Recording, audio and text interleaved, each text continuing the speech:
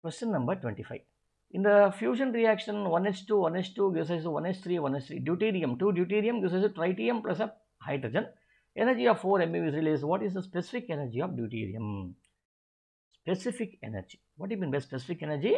We have already seen energy per unit mass, right? So, what is the energy given out during this reaction? 4 MeV. 4 MeV divided by what is the mass of the deuterium which has been involved here?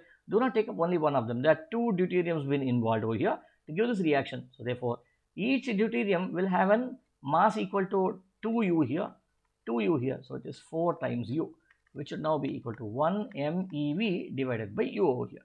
Now, I need to substitute all the values. Only then we get the correct answer.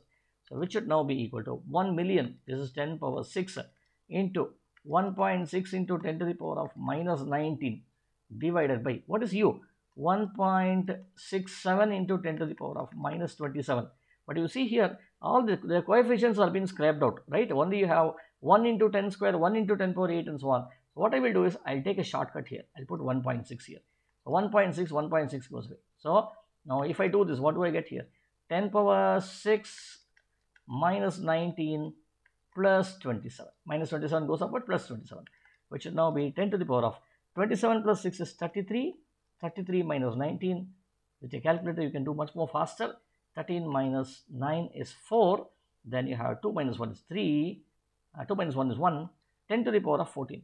So 10 to the power of 14, what is this unit here? Joules per kg. Now you see, it's in terms of megajoules over here. Let me convert this. This should be 10 to the power of 8 plus 6. 8 plus 6 is 14, right? Because mega is 6 joules per kg, which should now be equal to 10 to the power of 8 megajoules per kg. Don't just blindly take 10 power 14 and mark this one, okay? This is incorrect. So this is the right answer, okay?